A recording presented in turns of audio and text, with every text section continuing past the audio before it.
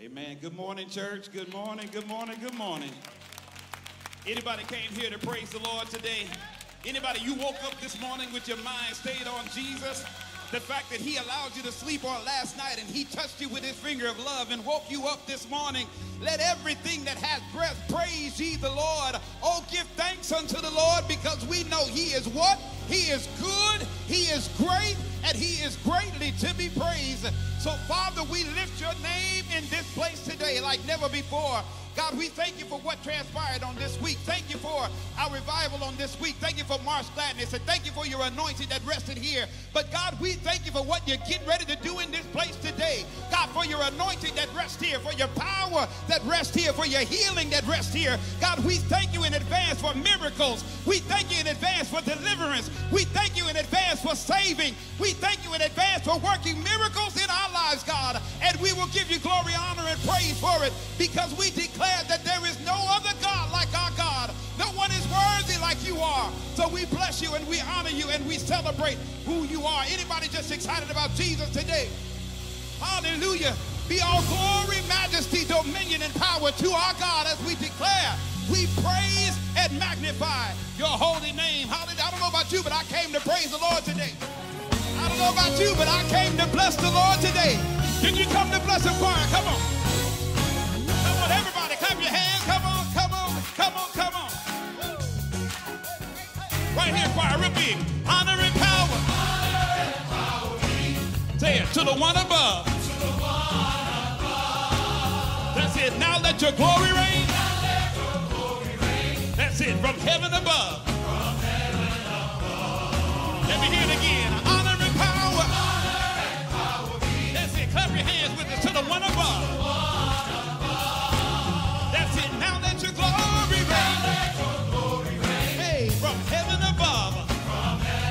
Jehovah, and we proclaim that there is none like you. We declare, because of you, I am made new. Father, we worship you.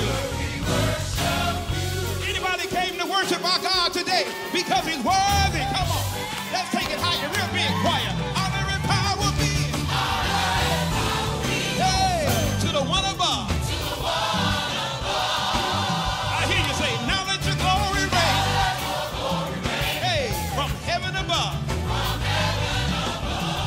One more time. Honor and power. Honor and power. Hey, clap your hands with us to the one above.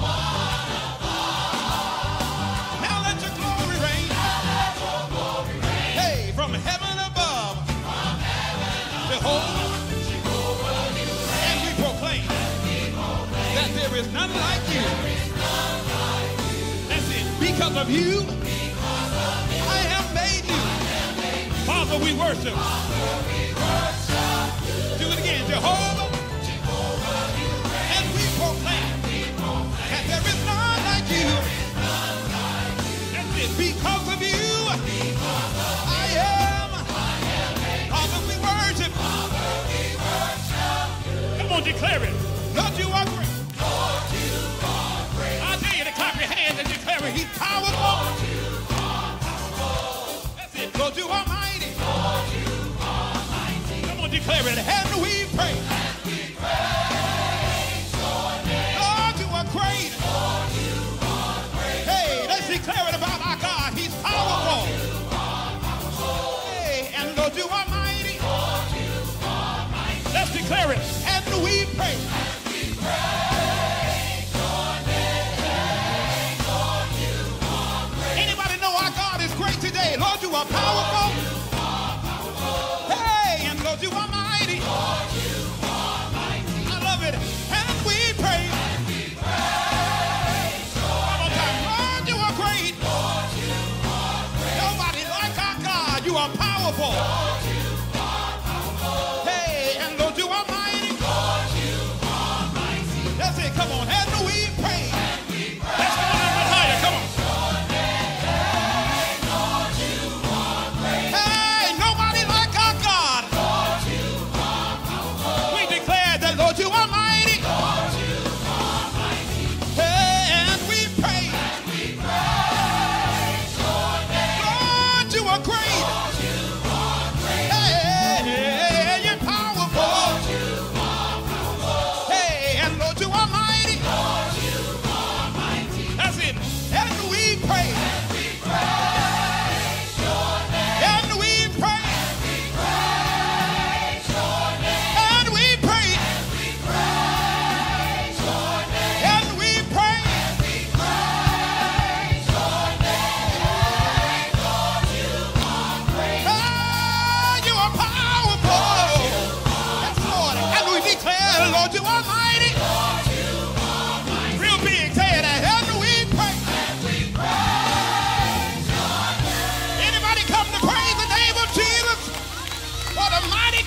serve. What an awesome God we serve. What a great God we serve. And we come to praise your name, Lord. Because he's good to us all the time. And all the time our God is good. Anybody can declare that our God is good. Look at your neighbor and say, he's been good to me. Come on, tell him, he's been good to me. Better to me than I could be to myself. We declare God is good all the time.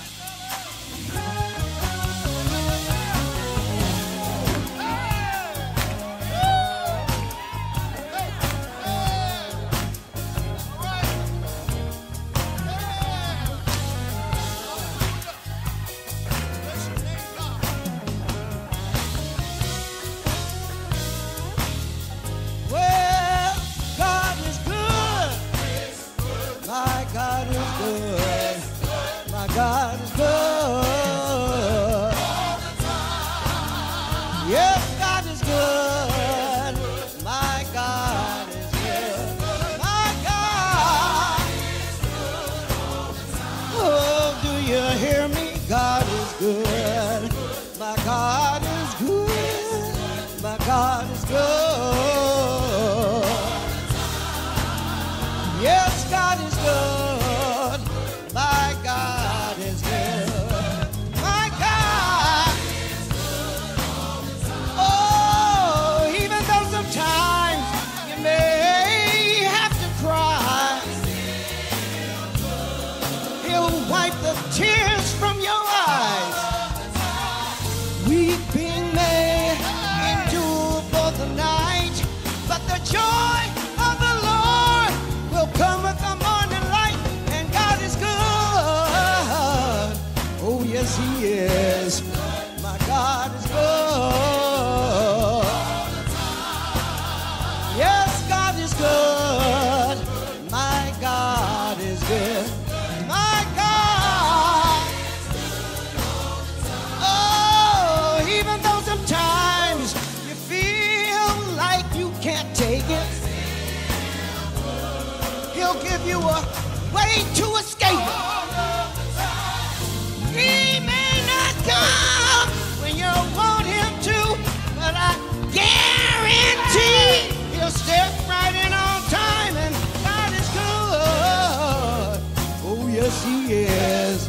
My God is good. Yes, God is good. My God is good. My God. When I woke up early this morning, I thank the Lord. I thank the Lord for a brand new, and I know, you know, and I know he's still in control. Well, God is good all of the time.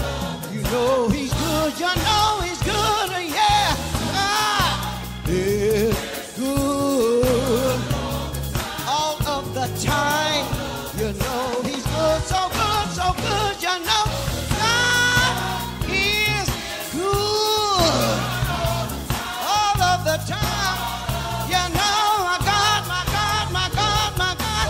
God is so good all of the time.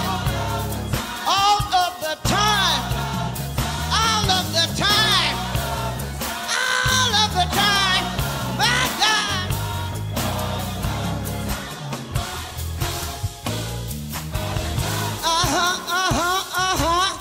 My God is good, yeah. Anybody out here know that my God is good? Everybody up here know that my God is good. Can I get a witness in this Bayview sanctuary?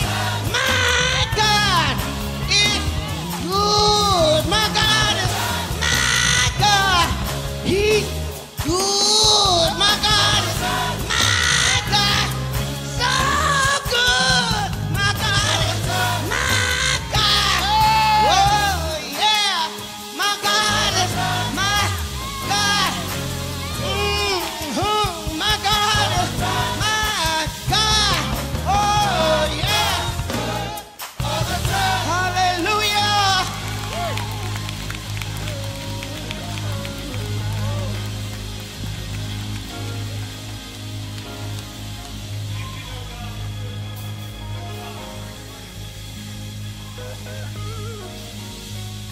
If you know God is good, come on and give a good God a great praise. Our God is great. And he is greatly to be praised. Come on and help me thank God for the voices of Bayview this morning. You can take your seats in the presence of the Lord. Well, good morning. And just in case, I'm going to give you another good morning. And you can give that one to the people who show up late, because I'm going to be past that. Springing forward, somebody didn't spring forward enough. Which means it's going to be a hefty seating at the second service. But thank you for going to sleep a little earlier and waking up to be with us here today. If you are a guest here today, just wave at me. I want to see all the guests that got up early. Come on, help me thank God for all of our guests. We thank God for you, and I look forward to meeting you at the end of this service. Help me greet all of our streamers this morning who are viewing. Say, good morning, y'all. Now, some of y'all are supposed to be here. You just didn't get up early enough to eat your Cheerios, your Fruit Loops, or your Captain Crunch berries, all berries, and now you're sitting in that bed. We see you. We think we don't see you, but we see you. We know who you are. And we get, you know what, we'll talk next Sunday when you're back in your seat. But thank you to all of you who are viewing from wherever you're viewing from. Go ahead and hit like and share this stream. And tell them it's not too late to come worship. They just woke up late, too, so they can come on and get in church while they can. Jesus still loves them, even from the bedside. Amen. And we thank God for them. So what about March Gladness? What about that? What about that? What about that? I'll tell you, every year is going to be special. I told you last week, as we ended our Reset series, that Keon was going to put the icing on the cake. And he put the icing on there, didn't he?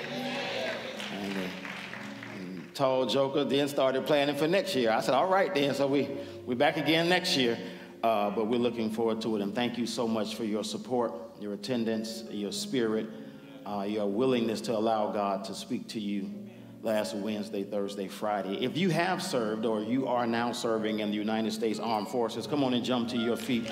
We want to celebrate you. We want to celebrate you today. I thank God for you, for your sacrifice, and for your service. We have something going on for you, and I'm getting up to preach early because I want you to be a part of what we're doing, another event we're doing to celebrate a Women's History Month. And you're here. Well, I guess, yeah, grab that mic. Come on up here, Mo, and tell them about what's going on. Y'all give it up for my wife.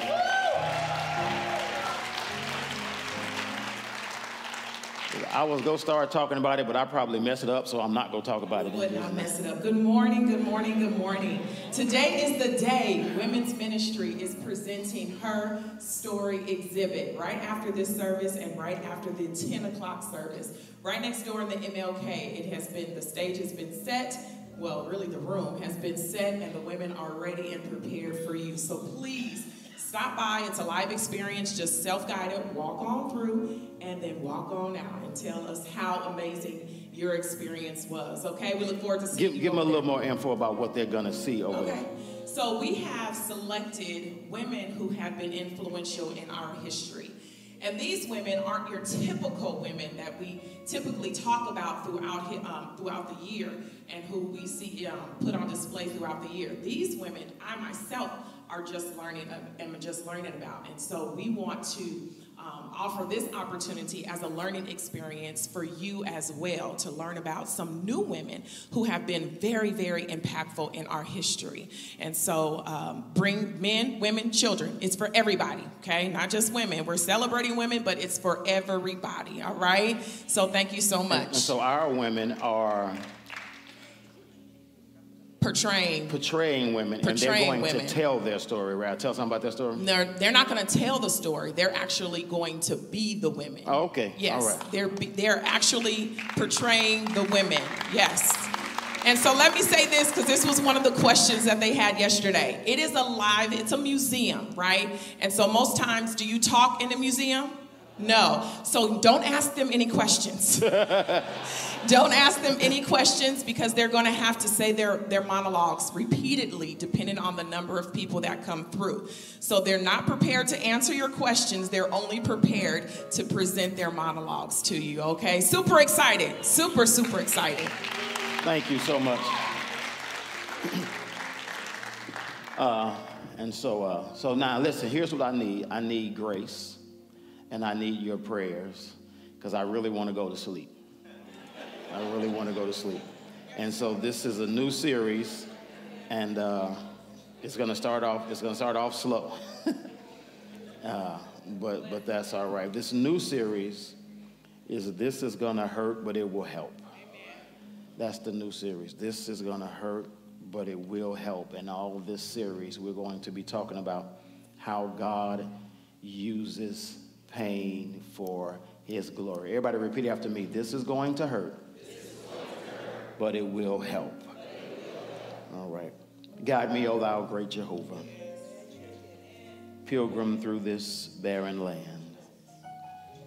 I am weak, but you are mighty. Hold me with your powerful hand. Bread of heaven, bread of heaven, feed me till I want no more. It's me, Lord, asking your permission to preach.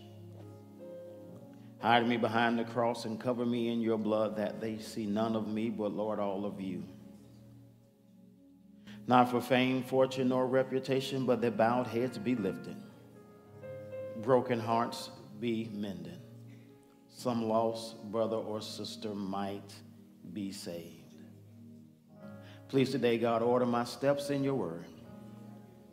These and all things we ask in the precious name of Jesus. And all the people said together, amen. Psalm 119 is the scripture I'm going to read today. I'll read several others in the message, but I want to read this one for your hearing. Psalm 119, verse 71. Come on and stand with me for just a second.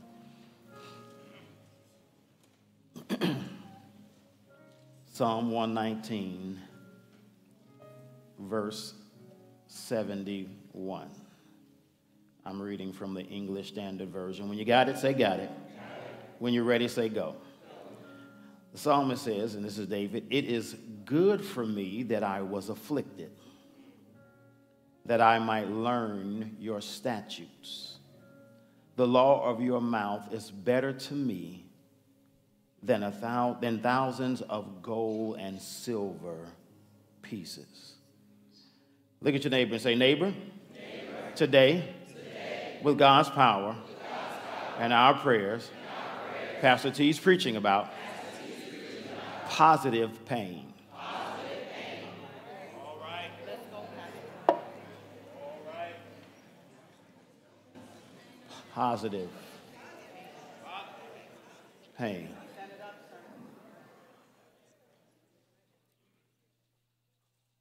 There are several different kinds of pains. There's physical pain, there's emotional pain, there's mental pain, there's relational pain, there's financial pain, and I believe there's something developing that we could probably call social pain. Somebody here today, somebody watching may be struggling with painful memories, painful losses. Here's a tough one, painful truths that you're finding difficult to face about yourself. To never have pain would be inhuman. Sometimes Christianity is mismarketed as a step you can take to escape all the pain and hardships of your life. But there's no such thing as a pain-free life. Pain is inevitable. The problem is most people don't learn anything from their pain and thereby waste their pain. But I strongly believe in never wasting a hurt. I have no doubt that everybody in here at some time, maybe even now, has a point of pain in your life now, a point of pain in your life last year, a point of pain in your life, maybe even this month. What is pain? Pain is a warning light that something is going wrong. And ignoring a warning light does not make it go away.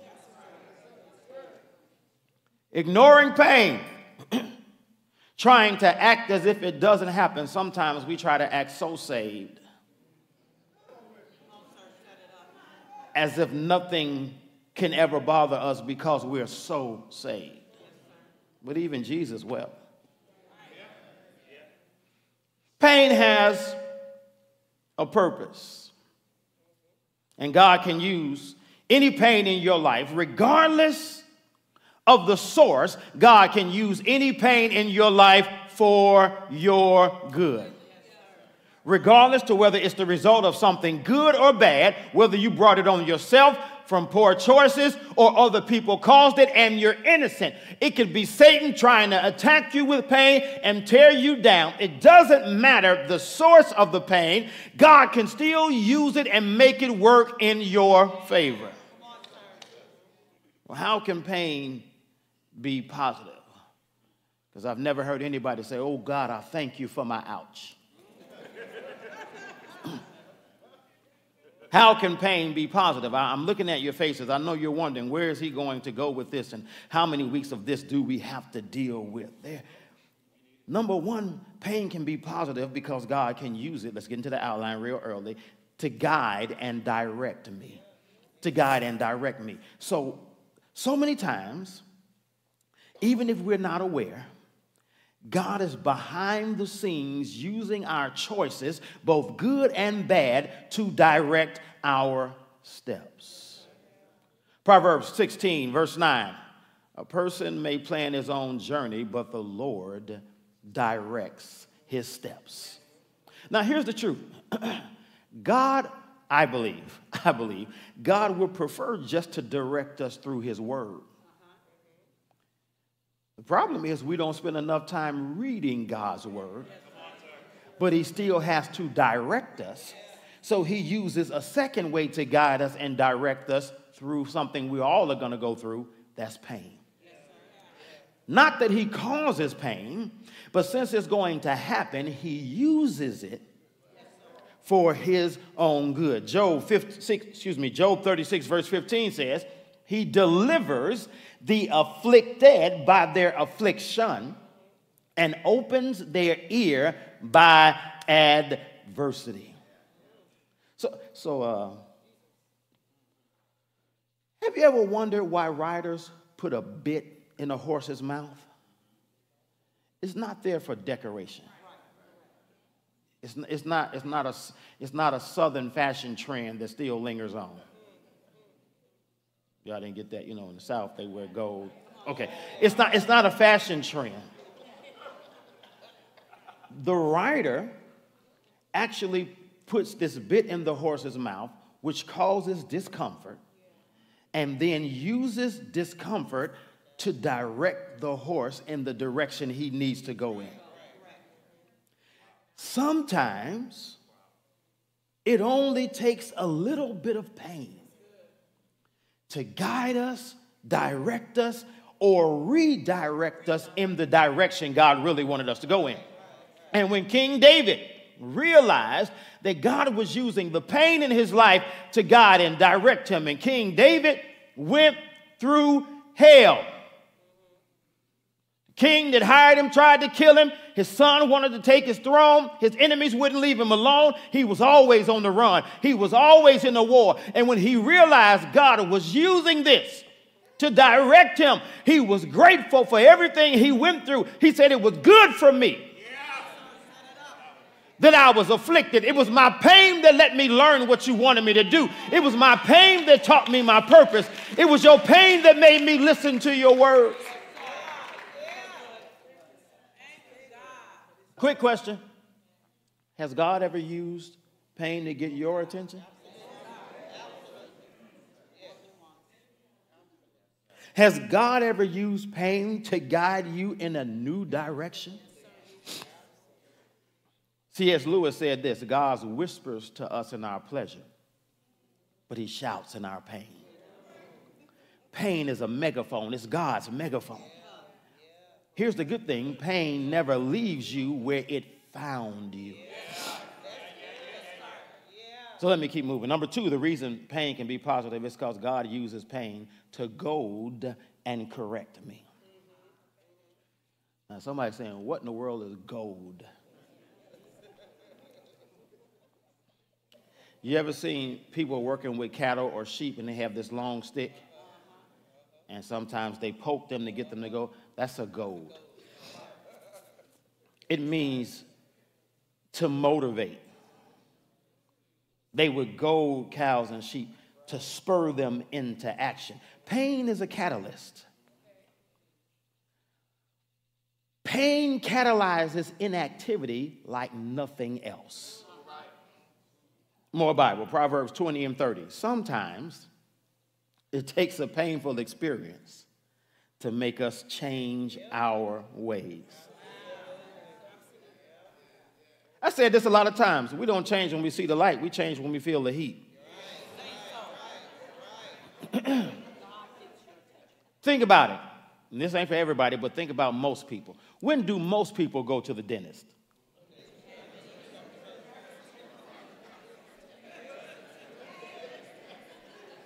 People don't pop up at the dentist and be like, my mouth feeling so good, take a look at it.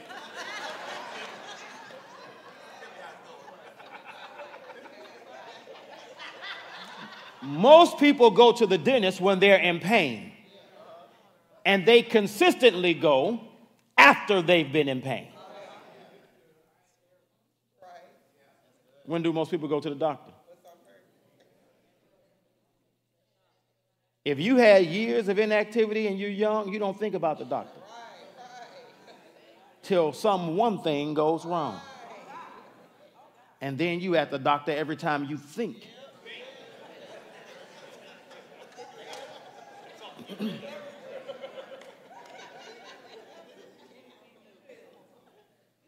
You don't check your blood pressure until it becomes a problem. You don't think about your weight till something don't fit.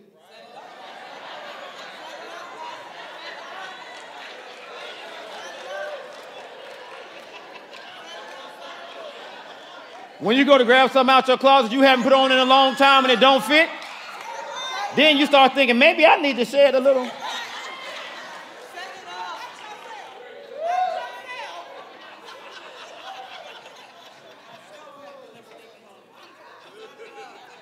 When do you take your car to the shop?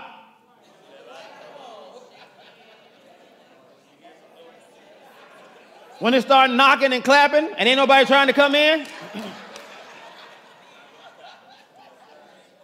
Or when a warning light comes on?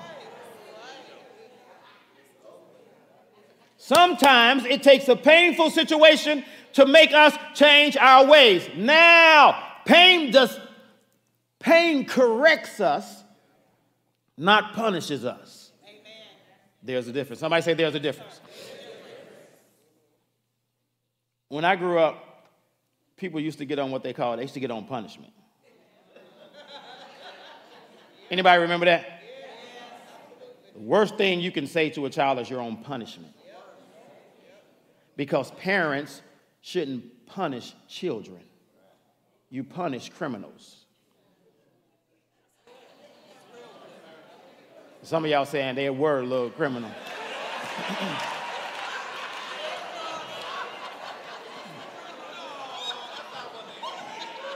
You didn't see their faces, yeah. They was like, There's a difference between punishment and correction. Parents shouldn't punish children. The Bible says parents should correct children. Punishment is a penalty for the past. Correction is training for the future. Discipline is not punishment. When you correct a child, you're correcting them to keep them from doing what they have done, not because they've done what they've done. Discipline is training and correction. Sometimes in life when bad things happen to us, we believe, or people will lead us to believe, that God is punishing us when actually God is just correcting us. God doesn't punish his children. Why did he punish his children? Because his firstborn son paid the price for the rest of his children. Jesus has already taken all the punishment for every sin on the cross. Everything I could ever be charged with was nailed on the cross with him, and so God doesn't have to punish me for the past, but he does correct me for the future. Hebrews chapter 12, verse 8 says, God corrects all his children. Listen to this. And if he doesn't correct you, then you don't really belong to him. Say so. Say so. Our earthly fathers correct us and we still respect them. Isn't it even better to be given true life by letting our spiritual father correct us? Our human fathers correct us for a short time and they do it as they think best. But God corrects us for his own good because he wants us to be holy as he is. So God does not punish us, but he definitely does correct us. And write this down, and correction is the evidence of love. Why do I say correction is the evidence of love? Because it prevents corruption. See how that works? Okay, let me give you another verse. Hebrews chapter 12, verse 7. Let God train you. For he is doing what any loving father does for his children. Who ever heard of a son that was never corrected? Now, in this scripture, the words train and corrected go together. All right, let me ask another question, get you back. How many parents do we have in the room? How many parents have ever had to discipline their children? Now, how many parents would rather not have to discipline their children? But sometimes you have to do it anyway, not because you enjoy it or because they enjoy it, but because it's for their own good. God is the same way. He'd rather not have to correct us. He'd rather not have to discipline us. He'd rather not have to allow pain in our life. But sometimes the only way to train is through pain. Aristotle said, we cannot learn without pain. Anybody in here ever worked out? I don't want to say do work out now because then I'm going to be just mad. But when you worked out, did you see a difference? Did you like the difference? But did you like the process to get to the difference? Because training causes pain. Bishop, when you're weight training, you have to break down your muscles. You have to tear them down. That's why they wear out during the workout. That's why you feel that swelling. You're actually breaking down your muscle fibers. And then when you eat right after your workout, your muscles draw nutrients from what you ate and it builds your muscles back with better material and they start to lean out and they start to shapen up. But it was the pain that made your training effective. Some people want to work out but don't want to work. I don't want to sweat, then you don't want to work. I don't want to be tired, then you don't want to work. But the only way to get better is through pain. Resistance. That's the only way you get strong is resistance. That's all weight says. You're resisting it. You're keeping that steel from breaking your chest. And God uses the things you have to resist in your life the same way. Yes, sir. That's real good. So what you got to do is you got to stop coming to a workout expecting it to be easy. Yeah, it's depression. Just resist it. Yes, it's anxiety. Just resist it. Yes, it's discouragement, but just resist it. And the more you resist it, the stronger you'll get. And what used to be your max will be your warm-up.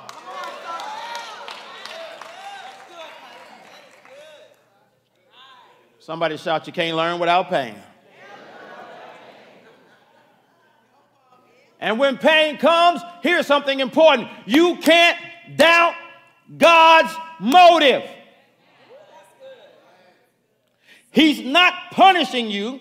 He's correcting you because he sees more in you than you see in yourself.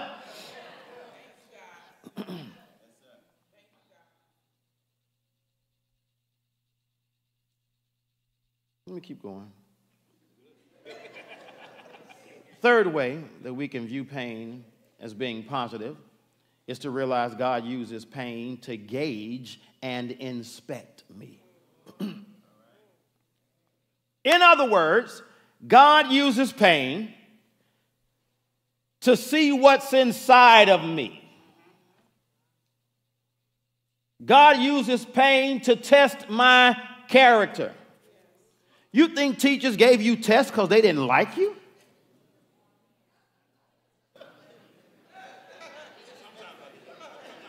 Good teachers give exams because they've given you enough information to pass. Good teachers give you exams to match their expectations. Some people, you got two kinds of people. Some people are like eggs. Some people are like tea bags.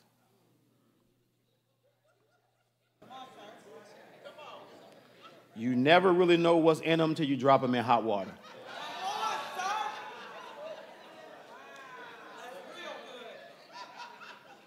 Some people are like eggs. When you put them in hot water, what do? They harden on the inside. They dry up. Some people are like tea bags. When you put them in hot water, they change the flavor.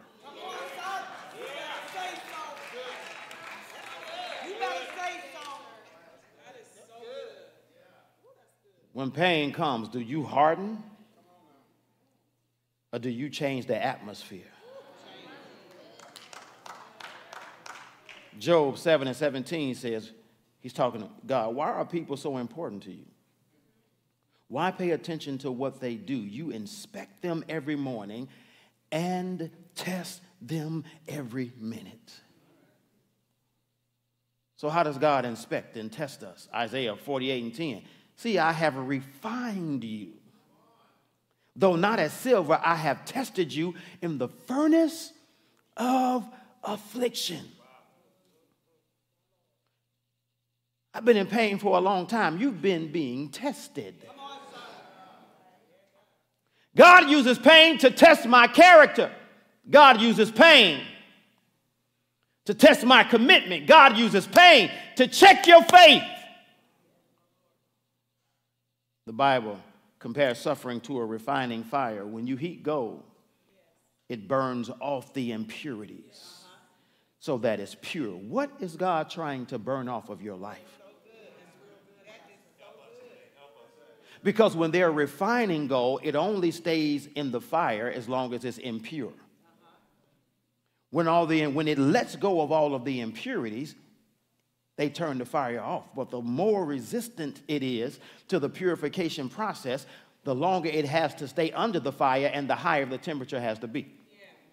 Gold is solid. When they dig it up out of the ground, it's solid. You look at it, you can tell it's gold, but it's dirty gold. Dirty gold is not worth as much as pure gold. It's still gold. It still has value, but you're not going to get its full value. When you go dig up some gold out of the ground, you can get so much an ounce. When you put it in the store under a shiny light after it's refined, you can get a whole lot more for it.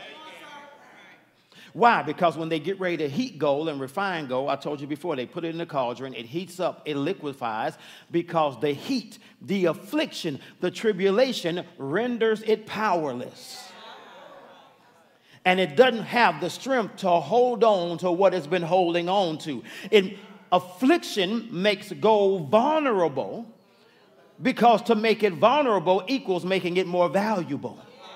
But it only becomes more valuable when in the stage of vulnerability, it lets go of what's polluting its value. And as soon as the refiner can look in the gold and see his reflection clearly, that means it's pure gold. He can take it out of the fire and it's worth more. But when his reflection is distorted, it has to stay in the fire and he has to turn the temperature up. I'm talking to somebody right now who can't figure out why it's so hot in your life, why it's so heated. It's because God is trying to get you to look like him and you're steadily trying to look like you.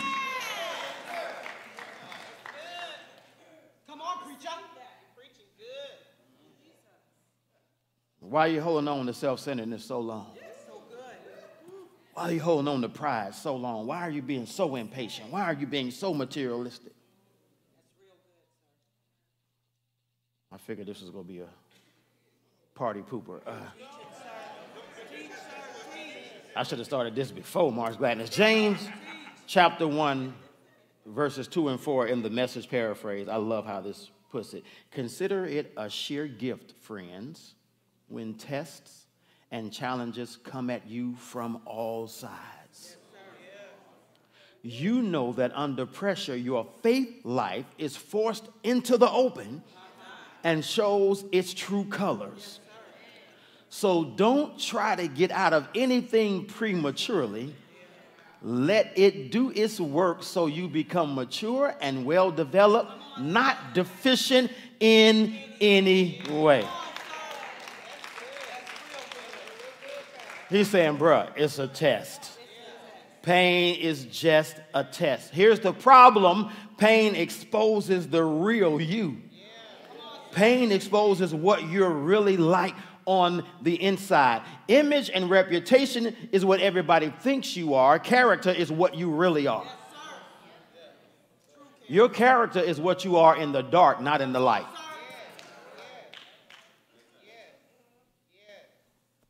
Pain is a measuring tool. It's an evaluating tool. And our reaction to pain reveals a lot about us. You know, it's hard to maintain your image when you're in pain. Shakespeare said, nobody can be a philosopher with a toothache.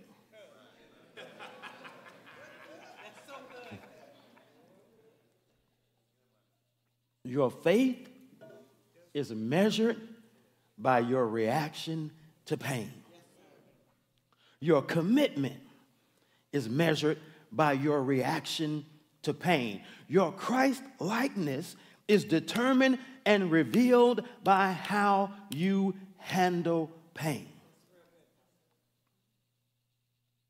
A lot of people wonder, how do you continue to do stuff? And how do you do this when you lose a loved one? How do you do this when you're going through this life experience? Because my commitment is not impacted by my pain. My commitment is showcased during my pain. The reason why some people don't miss a beat is because they stayed on beat. I don't move to the beat of my misery. I move to the beat of my mercy. And if God keeps on showing me mercy, I'm going to keep on showing up for him.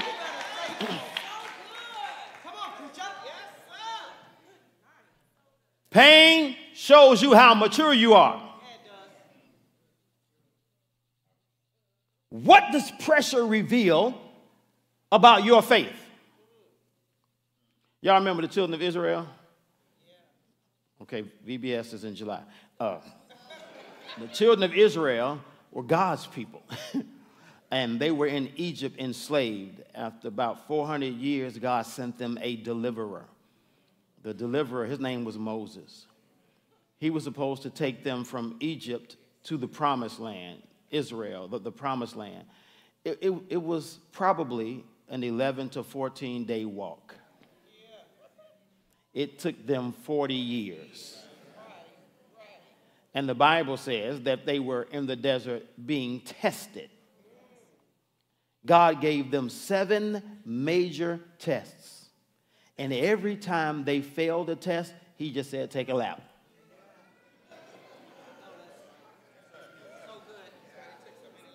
Oh, you don't believe me? Deuteronomy chapter 8, verse 2. Do you remember how the Lord led you through the wilderness for all those 40 years? How did he lead them? Humbling you and testing you to find out how you would respond and whether or not you would really obey him. I want to talk to somebody who's going through pain in your life, in any place right now. Are you in an emotional wilderness? Maybe God is guiding you. Maybe God is goading you, or maybe God is gauging you. He may be seeking to inspect you to find out what you are on the inside. Does pain make you better or bitter?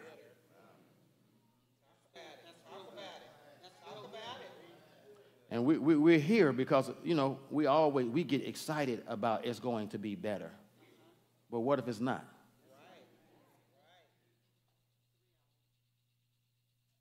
What if this pain is one you got to deal with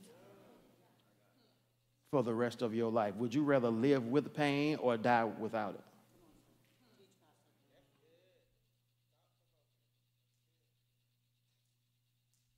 Paul said, God gave me a thorn in my flesh. I asked God to take it. But he told Paul, my grace is sufficient. Now, I don't really believe we understand the gravity of what he said. When he says, my grace is sufficient, so sufficient in the Greek text means boundaries. Let the church say boundaries. So when he says, my grace is sufficient, he's not telling Paul, I'm going to give you grace to deal with the thorn. He's telling him, my grace is the thorn. Because the thorn keeps you within your boundaries.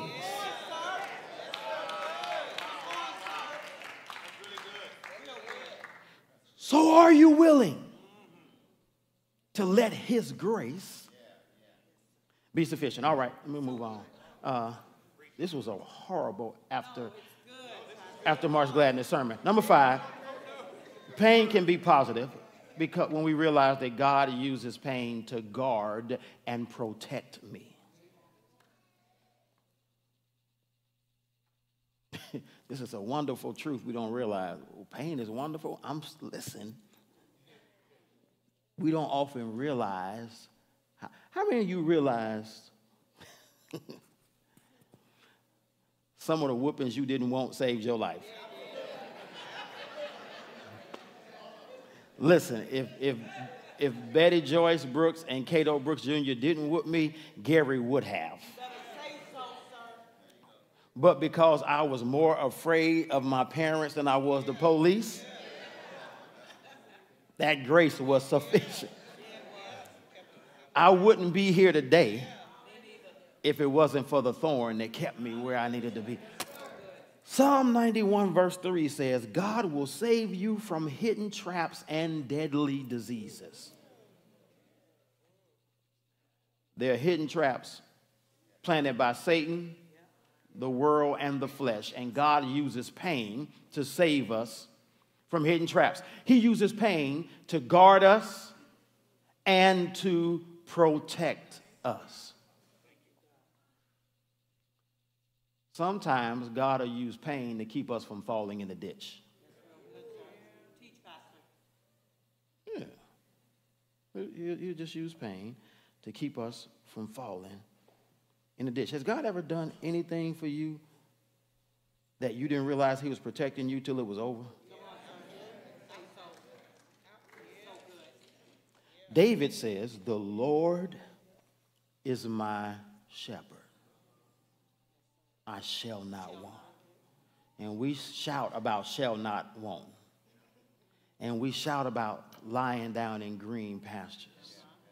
And we shout about being led beside still waters. And we shout about restoring my soul. And we shout about being led in paths of righteousness for his name's sake. We get real excited when we find out he walks with us through the valley of the shadow of death. We get so excited when we get a table set before us in the presence of our enemies. We really shout when he anoints our head with oil, and we holler off, surely goodness and mercy. But what we don't realize is that shepherds, to keep sheep in the boundaries to get to the house of the Lord, sometimes, so sheep,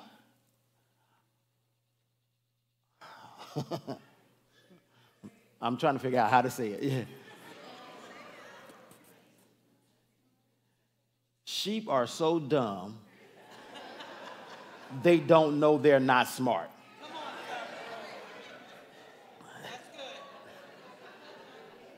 They're on the, if you, and Google it. Google they just dumb. They just Google it. Or just pick up your phone and Google, are sheep dumb, and watch. Yes, that's how you're going to get a one-word answer, yes.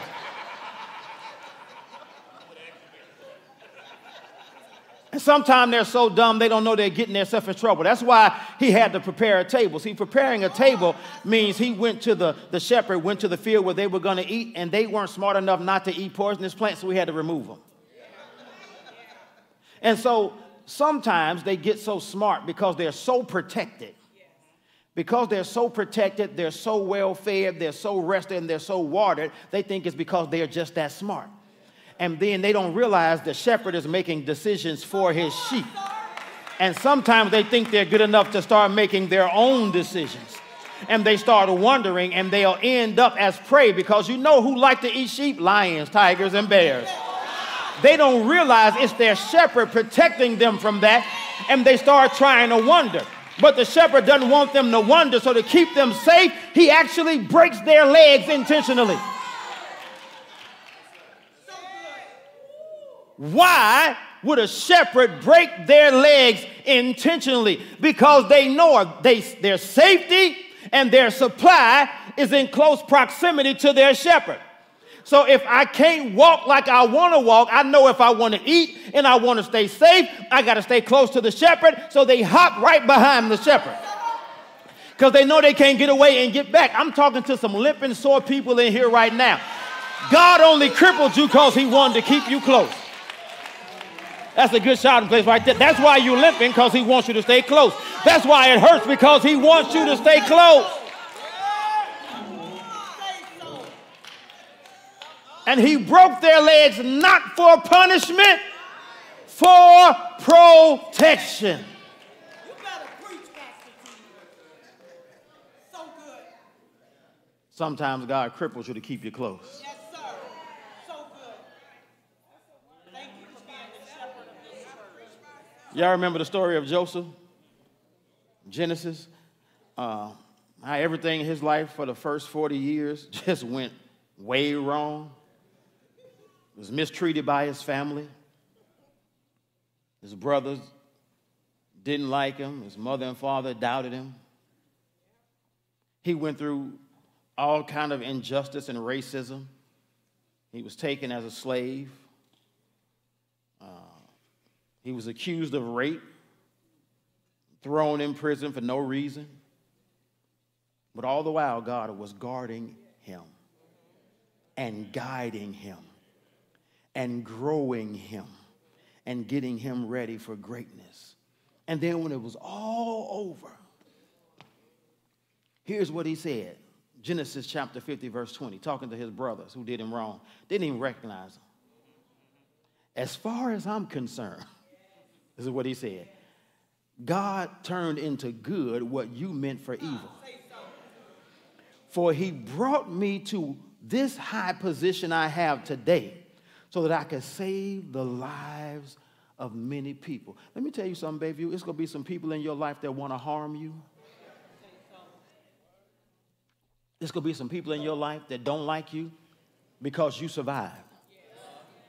They're not going to like you because you're chosen. They're not going to like you because you have dreams. They're not going to like you because you have goals. They're not going to like you because you won't quit. They're not going to like you because you won't settle. They're not going to like you because you won't stop. They intentionally tried to break you. They are intentionally going to lie on you. They're intentionally going to prosecute you and persecute you for no reason. But you got to remember that what they're using to try to hurt you, God is going to use it to help you. There is no production without pain. And what happened after Joseph went through all that pain? The Bible says he got married and had 2 sons. One named Manasseh and one named Ephraim. Manasseh means he made me forget. Wow. Come on, sir. Teach. Teach, Teach. Ephraim means he's the fruit. Come on. He had these children in Egypt. After he went through all the hell he went through to get where God was taking him, he said, when I had my first son, he made me forget everything I have to go through to get it. And my second son is the fruit of my pain. So everything I went through was worth it after a while. Last one, let me finish. Number 5, we can tell that pain is positive when God uses it to grow me and perfect me. Yes, sir. I'm going to finish this in 3 minutes. James chapter 1 verse 4 says, so let it grow. And don't try to squirm out of your problems. For when your patience is finally in full bloom, then you will be ready for anything. Strong in character, full and complete. As your pastor who is becoming accustomed to pain, my prayer for you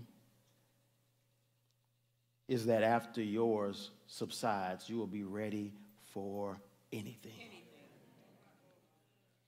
Pain is the high cost of growth. Somebody said it earlier, no pain, no gain. We want the quick solution. We want an easy fix. We want a pill, a seminar, a shot. Let's go change everything. But without the process, you don't get the maturity. Maturity is a process. For anything to mature, it has to go through a process. Instant and maturity don't go together.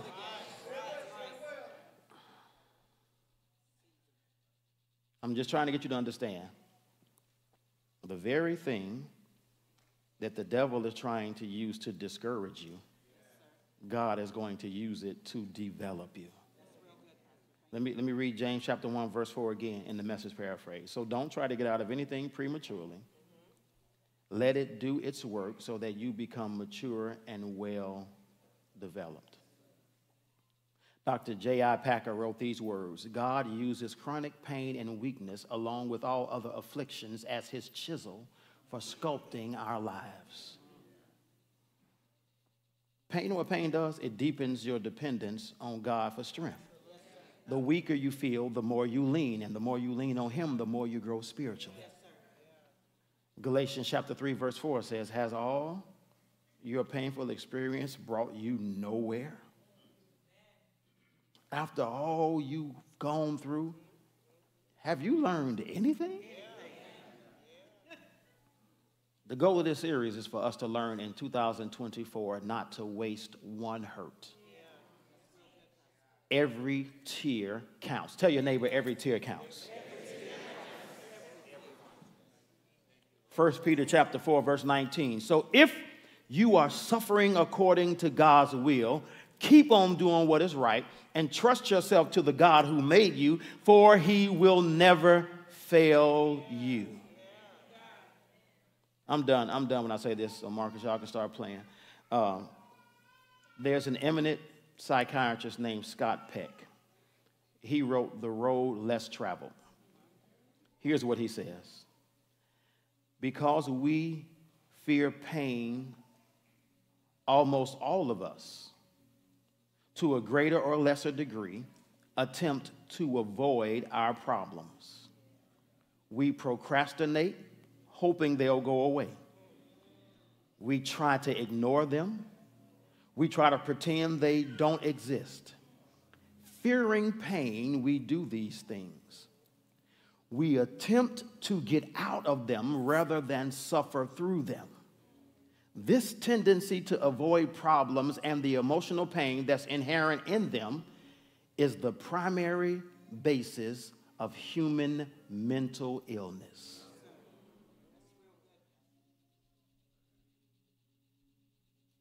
You will drive yourself mad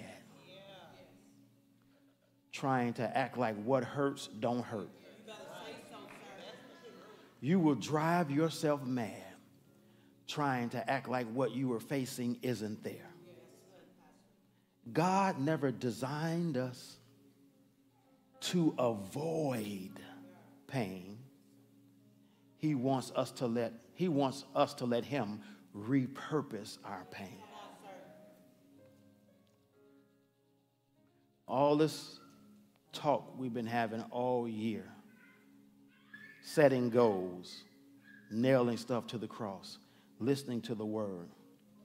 What I'm telling you is, before it gets better, it's going to get worse. And I don't want you to have done everything you've done already and give up because it gets tough.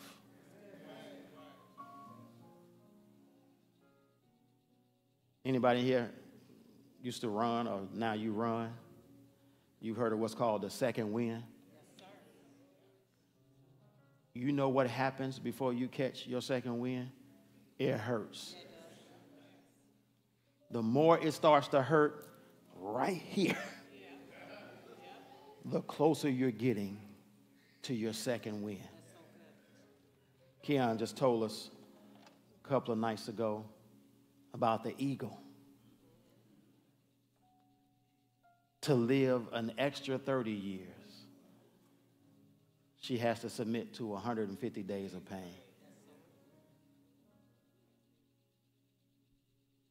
My best friend,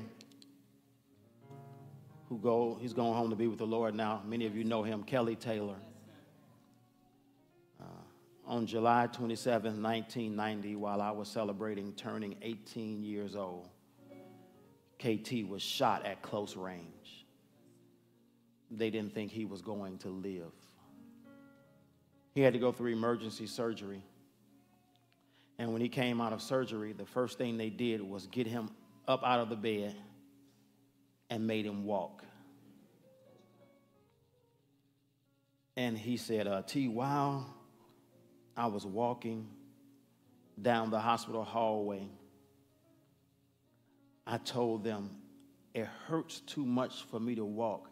Put me back in the bed. And the nurse looked him in the face and said, son, do you want to die? He said, no. She says, well, realize sometimes it hurts to live. Say so, Pastor.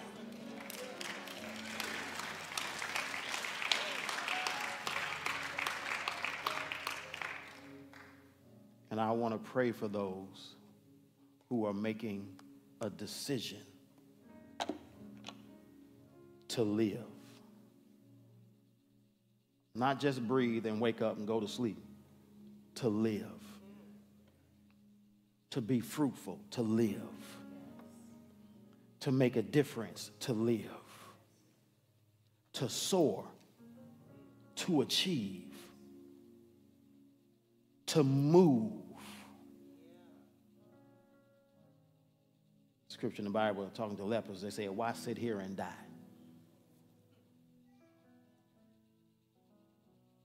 This is the point you got to choose.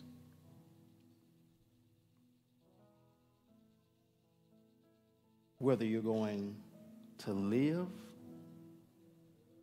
or die. Both are a process.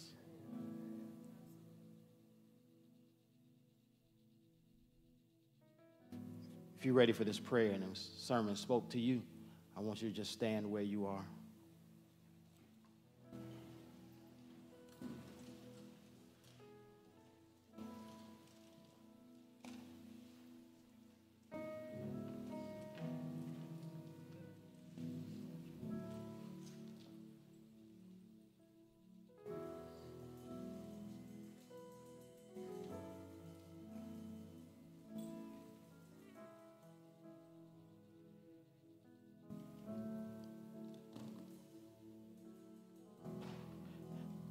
all you really need to do, and I know all you really need to do makes it sound simple. It's not simple, but it's not a lot of choices. To live through what you're going through, you have to decide, I love God more than I love my grief.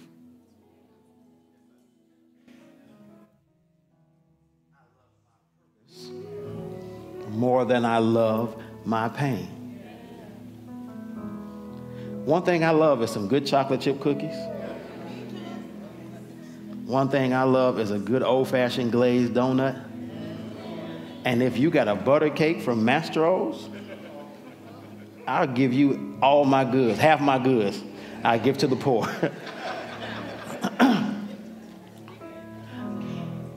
But sometimes what I love keeps me from my goals.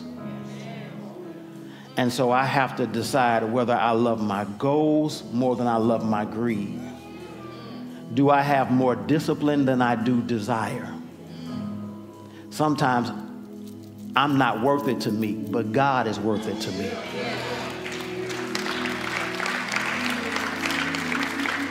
So what we're going to do is we're going to worship together right now. We're going to worship together right now. And then after we worship together, I'm going to come and I'm going to pray for us.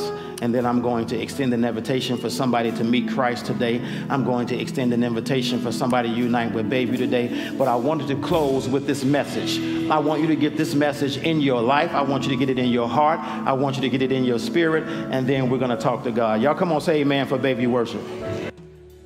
Lord, I love you. I adore you with my whole heart. I will bless you, oh God. Lord, I love you and I adore you with my whole heart. I will bless you. Help me say, Lord, I love you. I adore you. I adore with my whole heart. I will bless you, oh God. Lord, I love you. Lord, I adore you with my whole heart. I will bless you. I'll say hallelujah, hallelujah, oh hallelujah. I'll say hallelujah. Help me say hallelujah. 'Cause you're worthy of glory, God, yeah.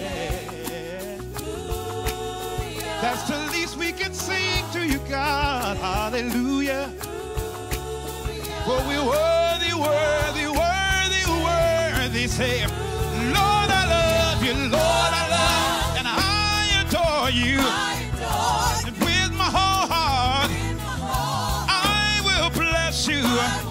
Say, Lord, I love you, and I adore you. With my whole heart, I will bless you. We will lift our voice and we'll say, hallelujah. 'Cause you're worthy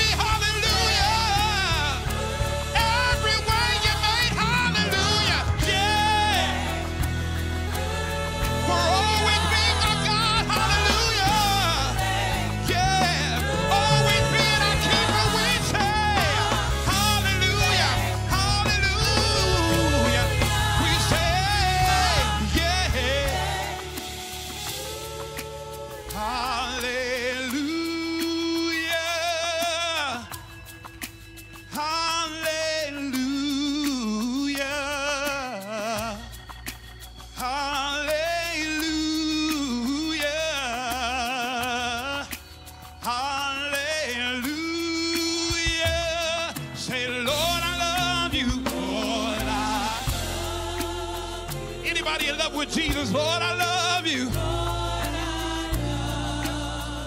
From the bottom of my heart, I love you, Jesus.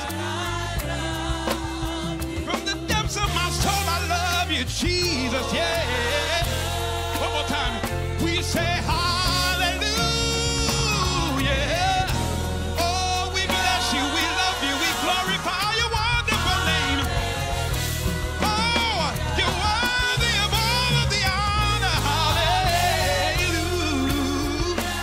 Oh, we say hallelujah. Ooh. And we'll say hallelujah.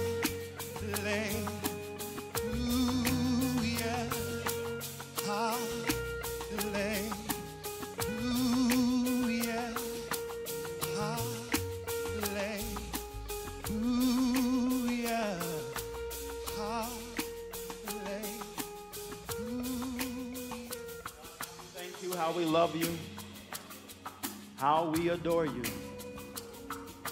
God, we understand and we've heard your voice and we realize the direction this next season of our lives are about to go in.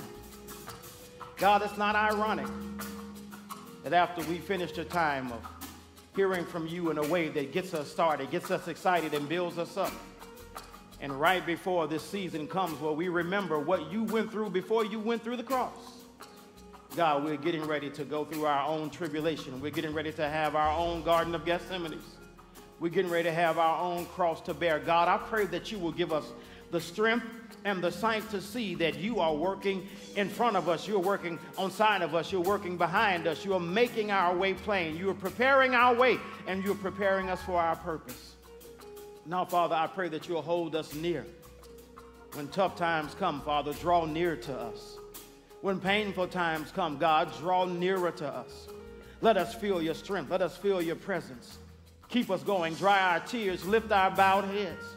And then, Father, I'm praying for some that you will speak to them, Holy Spirit, and save their souls right now. I'm asking, God, for you to speak to some.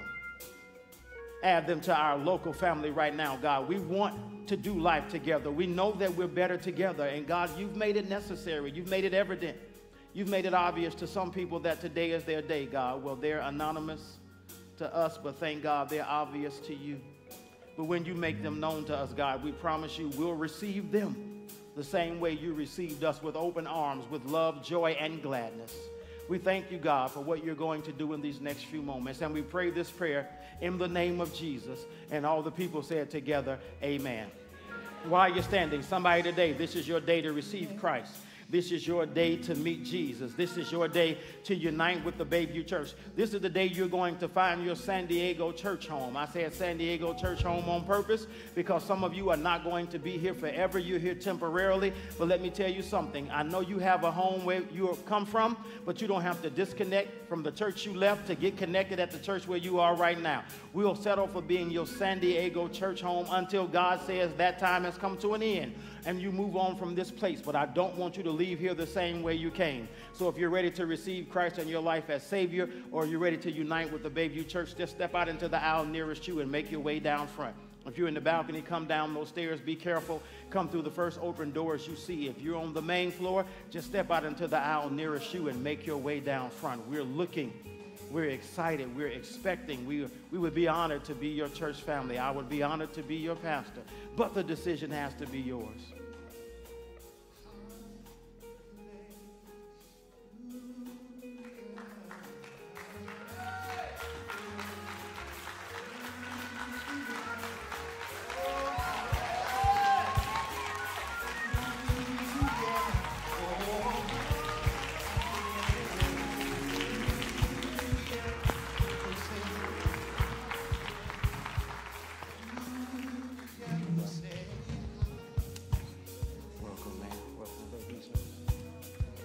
Come on, baby, you help me welcome my brothers. Come on, baby, you can better than that help me welcome my brothers to our Bayview family. Can you help me give God praise for the worship and the word today? Amen. You can take your seats. You can take your seats. Y'all can take them to the back. Listen, somebody's watching. Somebody's watching. Here's what I want to tell you, I know you wanted to make a decision today. You want to receive Christ in your life, or maybe you wanted to unite with our Bayview Church family virtually. Here's what you can do. You can send me a text message. The number you're going to text is 619-822-1560. 619-822-1560. If you're receiving Christ, text the word I believe to 619-822-1560. If you've already received Christ and you want to unite with the Bayview Church, you text the word I belong. Whether you're watching or whether you're sitting in here, you can send either one of those text messages. When you send that text message, give it a few minutes. You'll get a response from us very soon. In that response, there'll be a link. Click it, fill out the contact information, and we'll contact you this week. Whether you text I believe or I belong, let me be the first to say, welcome to the Bayview Church. We love you, and there is nothing you can do about it. One more time, help me give God praise for our day today. Y'all give God praise for Bayview Worship. Thank you so much. Thank you so much, Bayview Worship. On Resurrection Sunday, the 5th Sunday of this month, 3 weeks away, is when we're going to baptize next. So if you need baptism, you want to register for baptism, you can text the word baptism to 619-822-1560, or you can call the church office. Monday through Thursday, we can get you connected if you want to get baptized on Resurrection Sunday. I don't know if I'm supposed to announce anything else. If I am, I forgot it. And I left that card downstairs, and so we just go, I'll get it to you tomorrow. I'll get it to you tomorrow in the E-News update. All of our guests, please stand right now. You don't have to say a word. Just stand where you are. We just want to celebrate you. Come on, baby. Help me celebrate our guests. Now, guests, if y'all would do me one big favor. Look at me, guests. Look at me. If y'all would do me one big favor, if you'll grab all of your belongings and anybody that came with you, and you'll come and meet me, come right through these doors. There's a room behind the choir stand. I have a reception prepared for you. I want to give you some free refreshments, but really, I just want to look you in your eye and thank you for worshiping with the Bayview Church today. Bayview, can you help me appreciate our guests as they're coming? Y'all bring my guests in the back.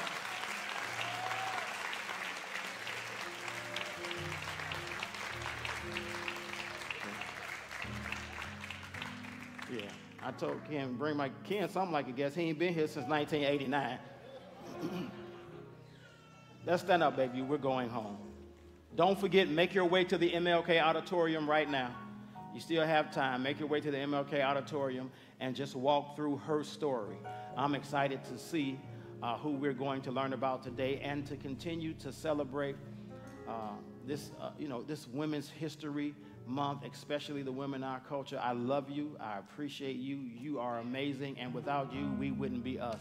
And so thank God. Can you help me appreciate all women in this Women's History Month? Women, listen to this, women. As we celebrate your history, keep on making history, all right?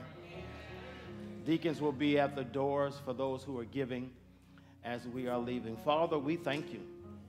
We honor you and we love you. In this moment, we are so grateful that you've added to our church family. Thank you for our brothers who united. Thank you for those who are sending text messages right now. Thank you for what you've done in our lives. This past week, thank you for reviving us, renewing us, refilling us, and refreshing us. Thank you for safe travel for Pastor Keon and those from the Lighthouse who came, God. I'm praying that you're breathing in their worship experiences right now. As we leave, God, we give. As we go, we give because you've been so generous to us, and we say thank you. And we pray that as we're giving today, God, nobody will miss a meal or a bill because they're sharing, they're sowing seed in good soil because you are good soil. And then as we go, God, I pray that you'll bless our fellowship as we walk through this Her Story exhibit. Let this exhibition be enriching and encouraging and educating to all of us to remember women who've come our way and made a difference that's still making an impact today. And I pray that you'll encourage and inspire women today and the rest of this month, the rest of our lives. God, I pray that you'll continue to pour into those vessels that you want to use in your service. And now may the grace of our Lord and Savior Jesus Christ, the sweet communion and fellowship of the Holy Spirit, and the love of God be with us now, henceforth, and forever. Let's all say together, amen. Love you, babe. You face the outside aisles for an orderly dismissal. If you're in the balcony, please, ma'am, please, sir, hold on to that rail and be careful coming down.